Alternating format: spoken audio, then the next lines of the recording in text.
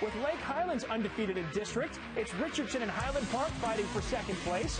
First quarter, the Scots in transition, and JORDAN STRIBLING dishes to JACKSON HEIS for the easy layup. Richardson point guard TRENTON PATTERSON driving to the basket here and scores high off the glass to cut the lead to 1. Early in the second quarter, the Eagles get it to their big man, TIMMIE JORDAN. He stopped on the first attempt but scores on the second, plus the foul. The Eagles still down by 3, though. This game stayed pretty tight for most of the first half, but COLESON Messer's steal and bucket helps Highland Park begin to pull away here. And then under 2 minutes to go before halftime, and the Scots score on an alley-oop from Messer to Stribling. Highland Park wins 62-42 to take sole possession of second place in the district.